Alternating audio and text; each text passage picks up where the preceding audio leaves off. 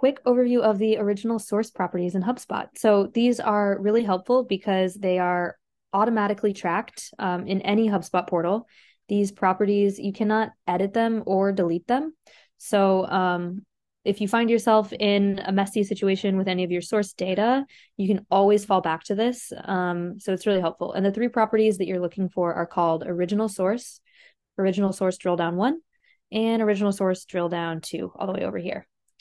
So quick overview, you can kind of see how this data is laid out.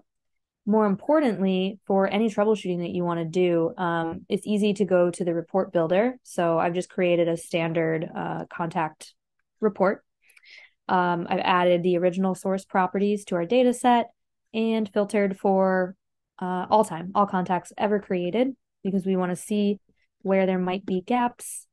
We drag the original source by count of contacts. You can immediately see quick overview of where everyone has come from. But if you're troubleshooting something, it's likely that you're going to need a little bit more information than this. So let's put the original source drill down 1 into the mix, stack that so that it's more visually helpful. And then you can just drill down a little bit further. So here's direct traffic. We can see a lot of these are actually being created from meeting links that we have set up, and just some different website pages. So let me swap that out for drill down 2, just to show you the level of granularity you can get here. Restack them.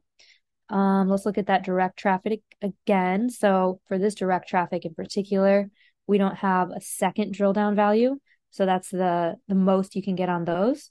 But if we look at our offline sources, for example, it's showing you these are imports. You can see exactly who made that import. You can see the names of the integrations that contributed to these contacts from offline sources.